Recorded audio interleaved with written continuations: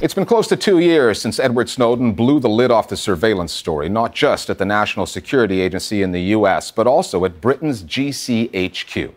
And it's taken almost that long for the UK's Intelligence and Security Committee, the ISC, to figure out what to make of it all, so that an informed and responsible debate, as the committee put it, can take place on balancing the individual's right to privacy with our collective right to security. A couple of points on the authors of this report. ISC members are all appointed by the government. No one gets on that committee without the Prime Minister's approval. Secondly, committee members were supposed to know all about what the spies at GCHQ were up to, but they didn't. It took Edward Snowden to tell them that.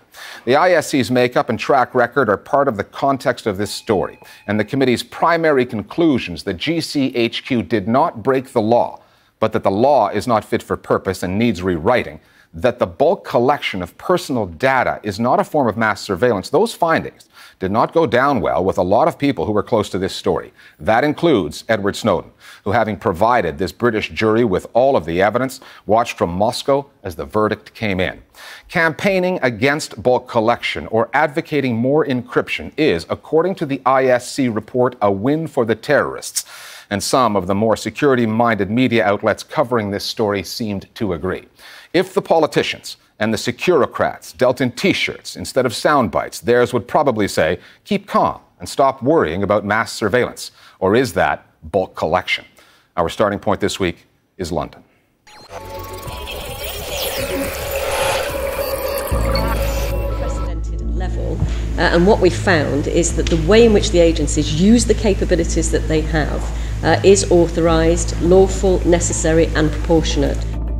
Authorized, although the committee overseeing intelligence matters in the UK admits it did not know about it.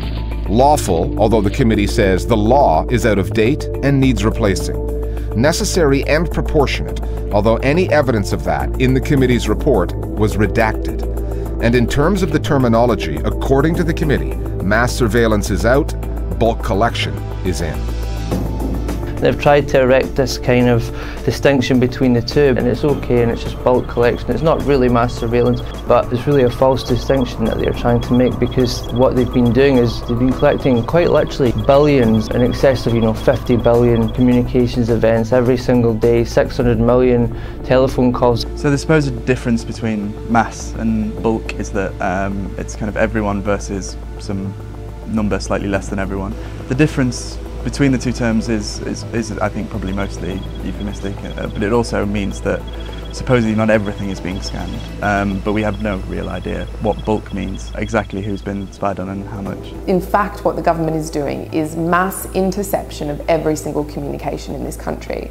Now, that interception is affected by a computer, yes, but that does not make it any less invasive and any less terrifying. In fact, a computer can do things that a human can't do. It can draw assumptions about you, analyse your movements, your relationships, your political preferences, and that's what the GCHQ's technology is doing. This is an incredibly detailed attempt to normalise mass surveillance. And why did that go unnoticed by the British media? I think that's the real question that begs answering.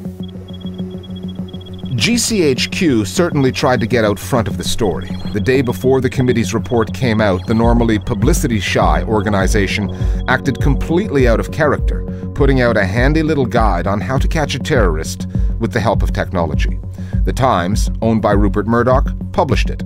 And while the Liberal Guardian, which broke the Snowden story, wrote of a parliamentary committee in a democratic country telling its citizens that they are living in a surveillance state and that all is well, The Times and its conservative cousins in print were zeroing in on civil liberties groups accused of valuing privacy over security. And whenever Glenn Greenwald, who helped break the Snowden story, appears on BBC's Newsnight program, things get testy. Committee, are you questioning their integrity? You seem to be saying that when 8 politicians who actually are part of the British government, they're members of parliament, get together and say something, that it's somehow improper or it makes you strange or conspiratorial to dare question it as though... I think the overall media coverage of Snowden since 2013 has been fairly dire. The Guardian, of course, led on the story to start with and have stuck with it.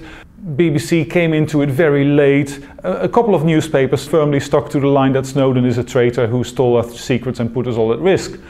And now this taking a lot at trust from the government and ISC on this. And I think that what Snowden has shown us is that we can't entirely trust them. We need more oversight, we need more transparency. It's disheartening to see the UK media take the government's side on that debate, and particularly when oversight has been so weak. There are so few means for us to hold this government to account, and we rely so heavily on the media as the fourth estate to provide some element of accountability.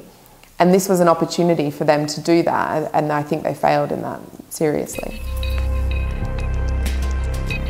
When Glenn Greenwald was first contacted by Edward Snowden, the journalist considered the credibility of the source. Media consumers would be wise to do the same with the ISC, a committee which admitted it was out of the loop on surveillance, and which, in its report, professes surprise at something that most web users have understood for a while now, that a metadata trail can be just as revealing as reading someone's emails. We approached the ISC for comment and have yet to hear back. The worrying thing when you read the report is that it doesn't feel like it's been written by people who are really engaged with these issues or know a great deal about what's at stake. And that's really worrying because they will presumably fill in the gaps in their knowledge by talking to their defence sources or their GCHQ sources, which means they'll hear the things that those people want them to hear. They're maybe well versed in the legal background of surveillance and everything else, but they certainly lack the insight to dig into it technically and to understand what's really going on at some levels. Well, I don't know that they've ever been all that credible, to be honest. These are people who have like a long history of being quite supportive of the UK's intelligence community. So if people are looking for them to kind of take the lead on these issues and on this debate, then they're looking in the wrong place. So a credibility-challenged oversight committee that failed to oversee what its spies were doing until Edward Snowden told them where to look produces a report with so many redactions that it exposes very little, apart from the committee's own limitations. There is a whole section entitled "The Value of Bulk Collection, the Value of Mass Surveillance."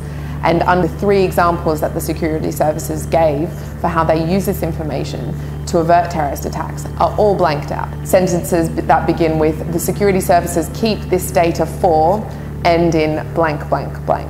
And we're told not to worry because GCHQ is acting in our best interests. And in fact, that is the gist of this whole report actually. Trust us, we're doing what's good for you. And Britons waited 18 months for this report, so long that the Foreign Secretary, Philip Hammond, said it was time to move on from the debate before the report was even issued. The former head of GCHQ told the BBC the same thing. We should now, I think, have a moment of silence from Mr. Greenwald and his supporters and Mr. Snowden and his supporters. They've been running a guerrilla campaign against British intelligence. It's been harming our own security, and it's about time they stopped that. Perhaps they don't watch the BBC in Moscow, because 2 days later, there he was, Edward Snowden, Skyping his way into the Nesta Future Fest conference in London, telling Britons that no matter what their government tells them, no matter how their media report the story, it's time to call a spade a spade. We have to call mass surveillance mass surveillance. We can't let governments around the world redefine and sort of weasel their way out of it by saying this is bulk collection. Bulk collection means all of your communications are being secretly intercepted. They are being stolen. But we have to at least say this is happening. We can't wish it away. We can't say it's something that it's not.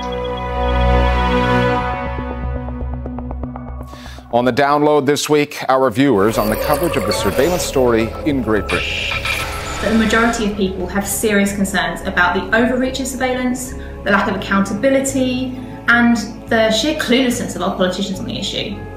The ISC report does nothing to allay people's fears that the security agencies have a carte blanche to snoop on our most private communications, and that the oversight mechanisms are weak and ineffective.